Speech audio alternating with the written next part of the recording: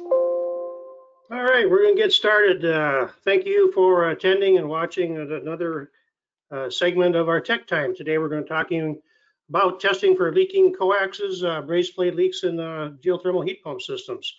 So again, take some notes. If you got some questions or things you would like to talk about, send us an email.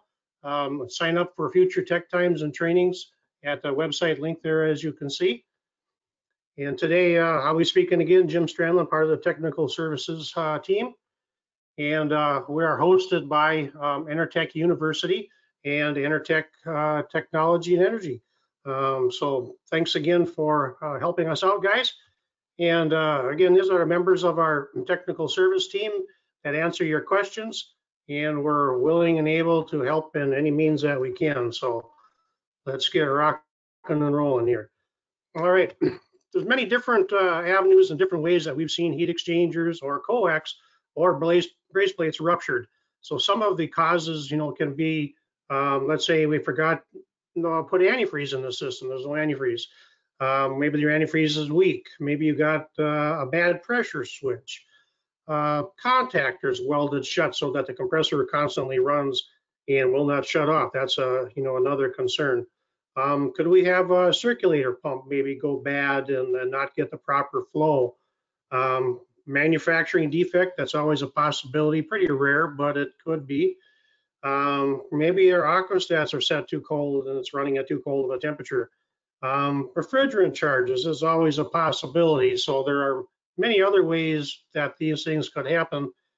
So, use your caution, use your thinking head and investigate the system as to why this would have happened. Typically, what you're going to see is that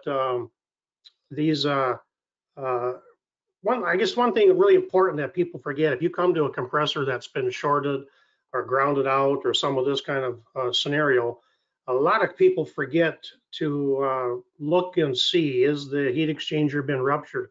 Is there water in the refrigeration system? And first of all, you should be starting with a leak detector to look for refrigerant leaks, etc. And one thing that the technical service team, one of the guys that have been in the field, we find that the H10 Pro made by Bacharach now is probably the best leak detector that we have seen in the field. And it's a battery operated or electrical operated with a cord. It's the most expensive one that I have seen for field techs, but it really works well. And don't forget, we have the quick check 2-second acid test that you can look and see. It helps determine if there's water in the system. I'm going to show you a little video here of that was sent in to me, and take a look at this. Ready? Yep.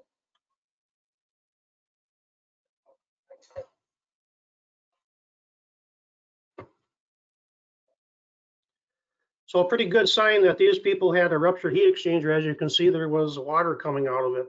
And I know a lot of people have condemned the compressor, got a new one, go to change it, and boom, wham, we'll find out this thing is full of water, and oh boy, we're in tough shape, and you're better off starting out with a whole new system.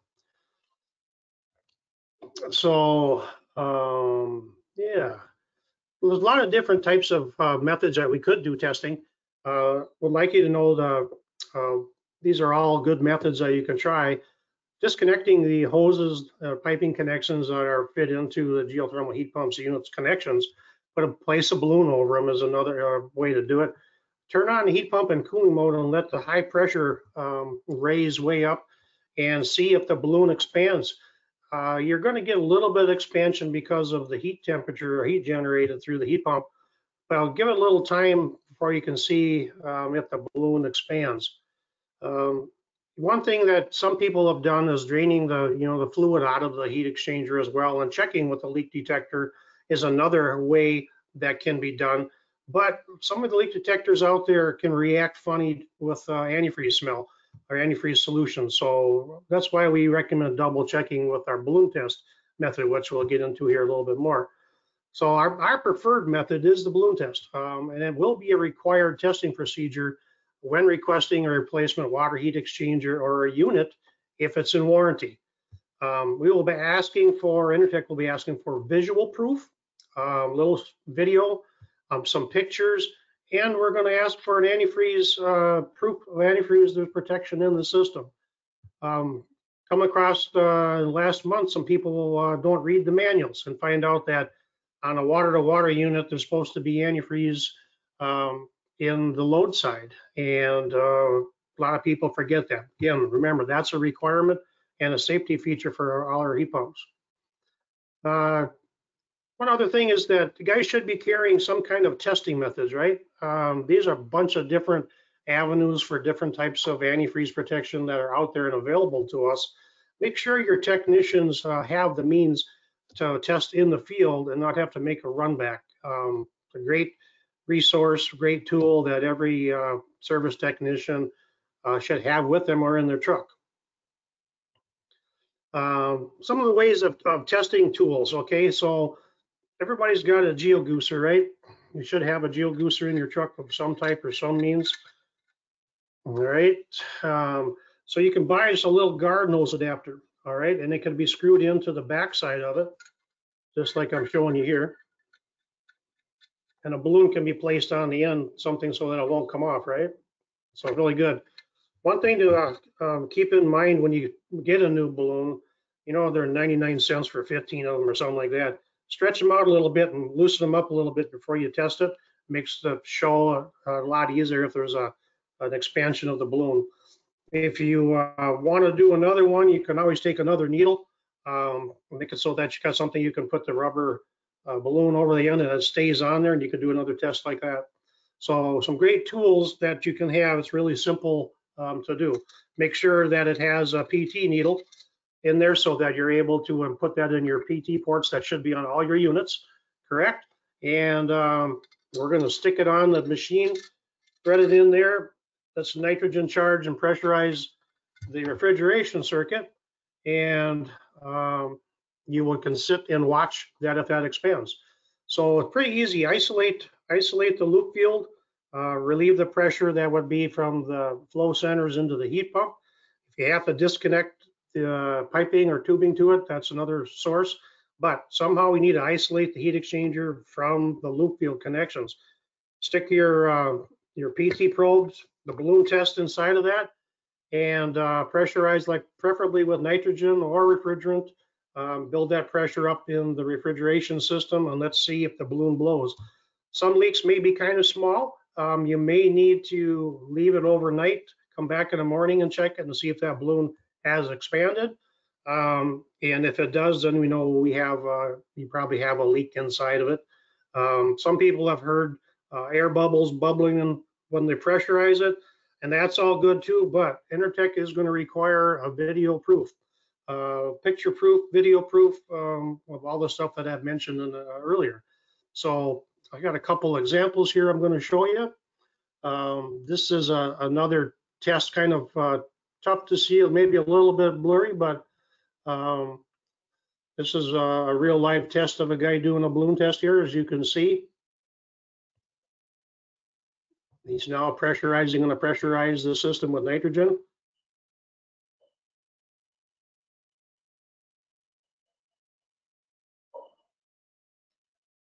And as you will see, the balloon is getting harder and expanding more. So he has a positive proof that he has a leak inside his system.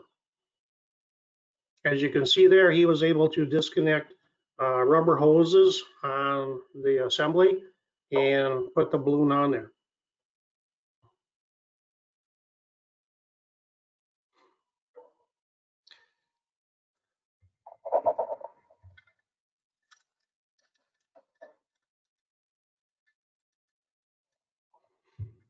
One other good thing to do in your video is take a picture, show us the model number and the serial number of the unit so you have it with you.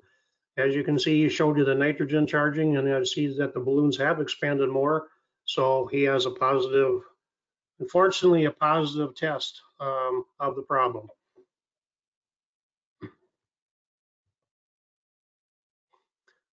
Here's another picture of still picture of the balloons expanded further, as you can see. So it's really simple how to reconnect some of these things. It's every job is different, but this is going to be required by Intertech. We want to see this kind of proof, okay? Now, some people can be adaptive, right? So we've seen people not just use a balloon, but they are able to have a rubber glove. And if you can get something like that, to expand and show, give you the proof in the field, more power to you. It's just another avenue thing to work with. This was actually done in our lab testing a unit, so that was kind of neat to see. Um, One thing I want you to see that there's something wrong with this picture, and this person kind of did a little trick. And anyway, he added refrigerant to his system, and if you look at it, he's connected to his refrigeration gauges inside the unit. So all he did was pressurize the unit with refrigerant to show me a balloon. Well, we asked him after seeing this, we asked him to go back and do a proper balloon test and double check his work. So anyway, don't try to fool us. We are going to look at antifreeze samples if we recall the unit. We are going to test to make sure it's positive. We want to make sure that we don't have to rebill you or send one back to you. That was nothing wrong with it. So please do your due diligence and do your testing. Use all the methods and tools available. And if you got any questions, you're always welcome to call tech support, and we'll help you out with any means that we can. So that's our short tech time today. Thank you guys all for attending. And remember, these are all recorded, and they will be all on our YouTube channel at Intertech University.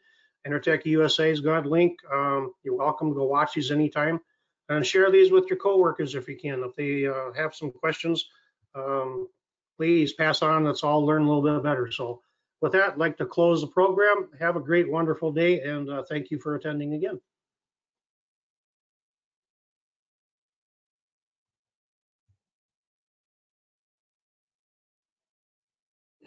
Mm.